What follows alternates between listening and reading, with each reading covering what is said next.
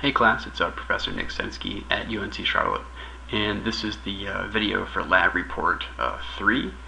And for the first question, everything that I'm talking about, everything you need to do, you've already done if you've already reviewed the Tuesday video for this week.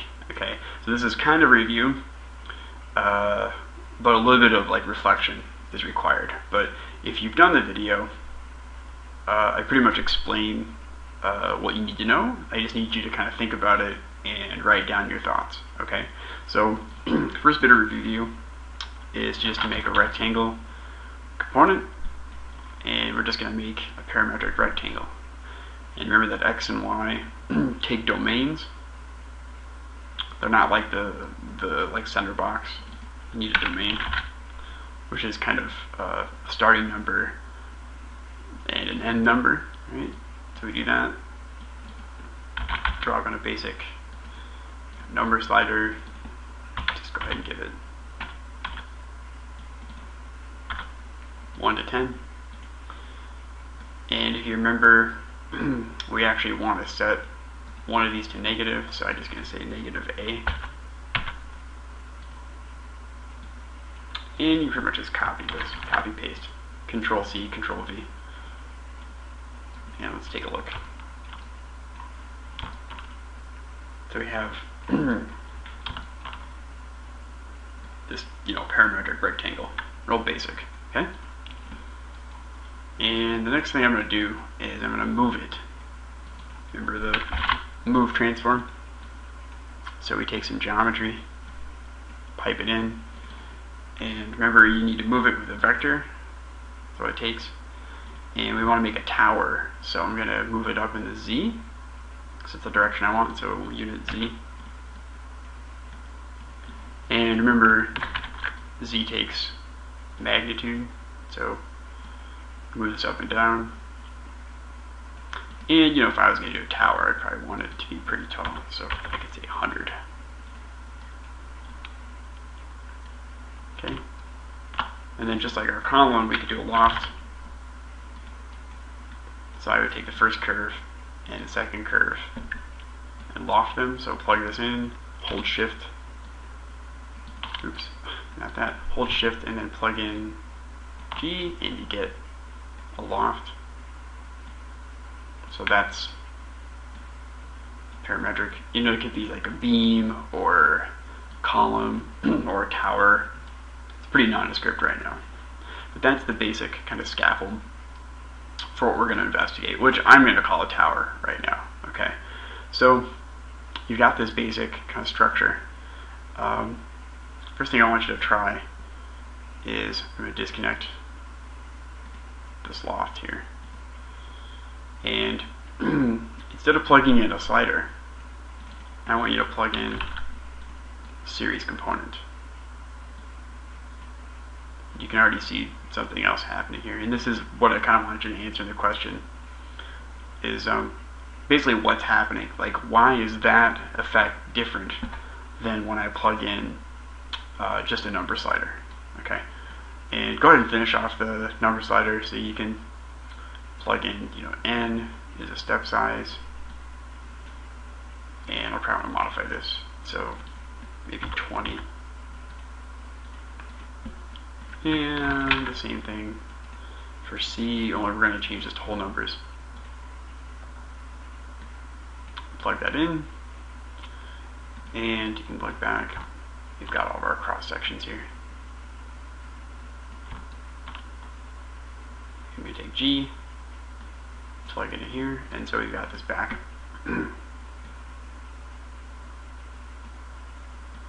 So we've got a bit more parametric variation in our tower. Okay, so that's the effect that you should get. Next thing I want you to do for the second question is basically take these number sliders out and replace them with series components. Okay, so take this, basically plug it in here, and you're going to get a different set of outputs, basically. Okay, you do want to make sure though that the S is non-zero, because that's going to cause you some problems. And then go ahead, and these all need to be 20, right? You want the same number in all of these, so go ahead and share that. Delete this. And then just copy, paste the other series here. And actually you want this to be the same too. Just plug all those are the same number. And you can see something happens. This actually is because rectangle isn't previewed, so just turn that off. Okay. And then you've definitely got some really funky stuff happening here. So examine that. Like, what do you get by having a series component in instead of the number slider? And then you know, experiment with what kind of forms you get and how that's different. And then the next thing I want you to do is replace the series components with range components. And I'll leave that up to you. You should know how those work by now if you follow the video. So input range components there instead of series components. So they'll plug into domain in the same way, and you'll need to probably share this number. And then experiment with the forms that you get from that, okay? And explain to me the difference between number slider and these other components, and then range versus series. Okay, so refer to the question. And you know, the idea of this is just to understand like how these kind of function in a design context and how they might reflect or support your design intent. Okay, and the other thing you're going to do for the third part of the question is something kind of like, hang on a second here, like this. Okay, so this is the form that I want you to create by adding a rotate component, and you'll basically get this kind of twisting effect if you're successful. Okay, and the idea is, again, if you follow the video, you should understand how to add a rotate component, and you'll have some idea of where it belongs in the script. Okay, and you should be able to implement that. And what I want you to do with that is to give me a screen capture of and an explanation of how you did that. And to do that, you can go up in Grasshopper to you know, File, Export High-Res Image, and that'll export a PNG file, and you should be able to put that into your Adobe Acrobat file. Okay.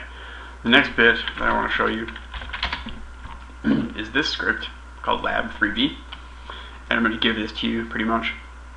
And the parts you're going to mess with are these graph mappers here. And again, if you did the Tuesday video, you should understand how these work. You can manipulate them by playing with the points. You can right-click on them and go to graph types, and you can basically change it to different types.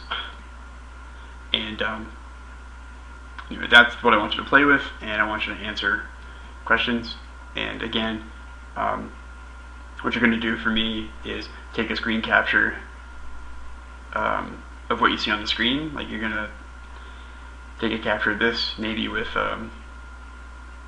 screen capture tool in Windows, or the screen capture control sequence, which is usually Shift print screen on PC, and you're going to put that alongside of a screen capture of your graph mapper components, and that's what you're going to submit for one of the questions from me. So that's kind of what I want, is a composition that combines the output with the graph mapper inputs. Okay, so I understand basically how you created the thing. Okay, and that should be pretty self-explanatory if you read the questions. Okay, so that's all contained. Basically, you're just going to play with this script and answer some questions. Okay, you don't have to do too much there. And then the last thing is a graduates only challenge, but you're welcome to do it if you're an undergraduate. And this is actually going to start with an ellipse component, and an ellipse has, you know, 2 radii, I'll just kind of mess with here.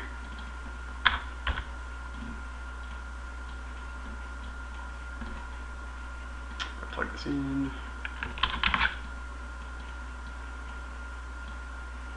So you can basically get different kinds of ellipses, okay?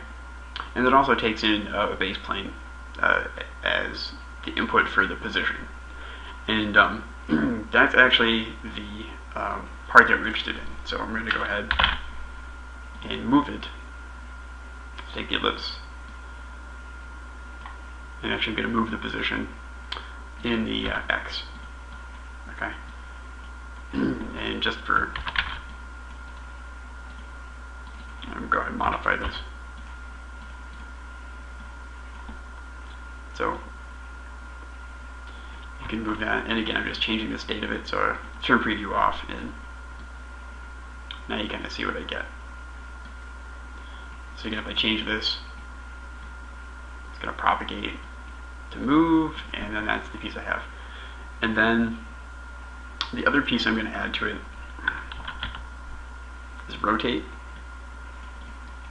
And I'm going to take this geometry, put it in for this, and take this rotation plane. And the interesting thing is that the rotation plane defaults to XY. And normally we do something like where we add an area component to it, right? And then throw in radians, and we do something like this where we rotate it. But what we're going to do instead is this, where I'm actually going to rotate it using the center point as its kind of center of rotation. Okay? And I'm going to do something kind of funky with this. I'm going to go ahead and put in a range component. And for the domain,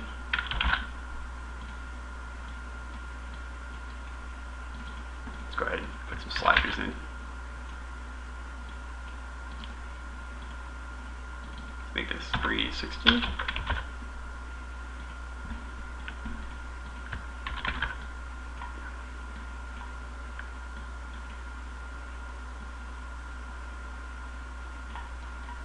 I've got this circle of ellipses.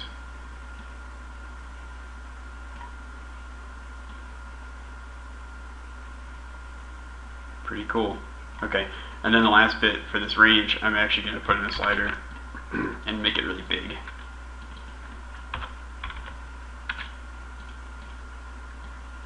And really just want whole numbers anyway.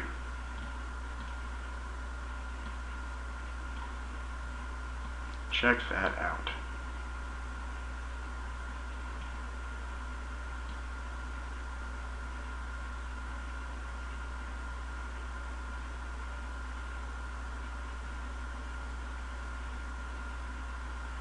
Okay, and the last piece, I am going to take this rotation,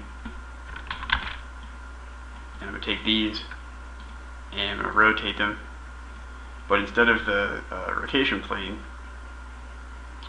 I'm going to go ahead and do that area piece. So take these, take the area of them. Actually, I have 0 here. Yeah, take the area and plug it in for P, and then I need another rotation angle, so I'm going to go ahead and just copy like all this stuff and plug that in for A. And then let's go ahead and hide preview off on these.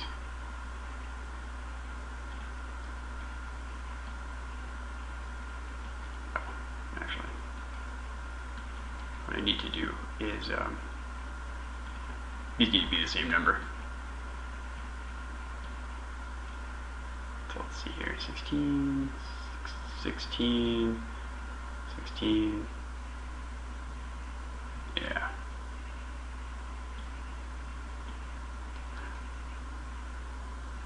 So you can really experiment with this, and what we've basically created here, if you think about it, is a spirograph, right? I don't know if you played with these when you were a kid.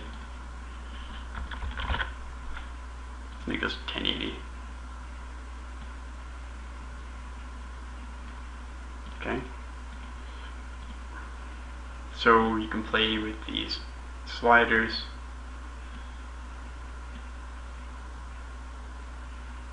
To create, different kinds of effects.